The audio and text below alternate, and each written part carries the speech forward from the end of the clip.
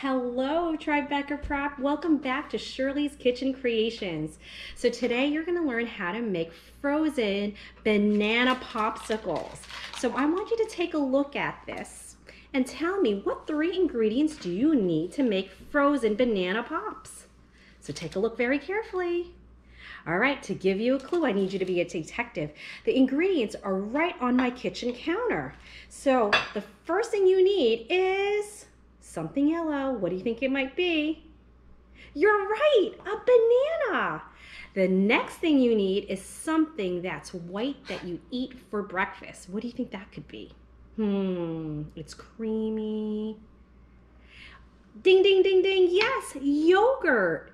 And the last thing you need is cereal. So whatever you have at home or whatever your favorite cereal is, you can use. So today we're going to use Fruit Loops, one of my son's favorite cereals.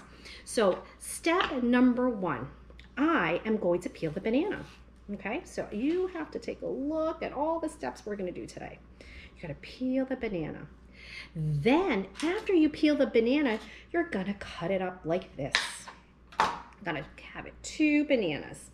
Then you're going to get some coffee stirrers or popsicle sticks. I don't have popsicle sticks, so in my house we have these coffee stirrers. So you put it in through the banana, just like this. After, can you guess what we're going to do next? We are going to roll this banana on the yogurt. And your hands are gonna get dirty, okay, my friends? Your hands are gonna get super, super dirty. So roll it in, roll it in, roll it in. My hands are super dirty right now. Then I need to wipe my hands. So I'm gonna get a kitchen towel and I'm gonna wipe it. And guess what the next step is? We are going to put the Fruit Loops in the bag, just like this. I'm putting all my Fruit Loops. Then after that, take a look at this. I'm going to use my kitchen hammer and I am going to pound it until it is into crumbs, just like this. And if you don't have a hammer at home, you could turn your hand into a hammer and just pound it about like 20 times, just like this. There you go. After you're done, you're going to need a plate and you're going to open up your Ziploc of cereal and put it in. Voila, take a look at that. Do you see it? All right, then after, this is the last step. You're going to get your banana and you're going to roll the banana in the cereal.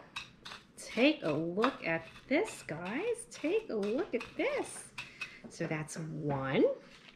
Then you're going to get the other one and you're going to roll it. You're going to roll it, roll it, roll it. Roll it like this.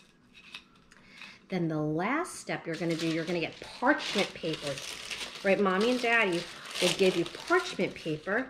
Then you're going to put your banana frozen treat onto the parchment paper and you're going to put it in the freezer and let it freeze overnight.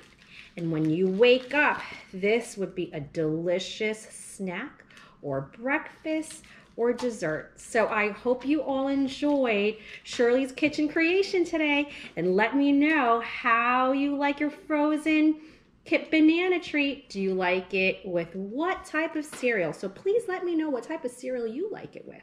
All right, my friends, I'll see you soon. Goodbye.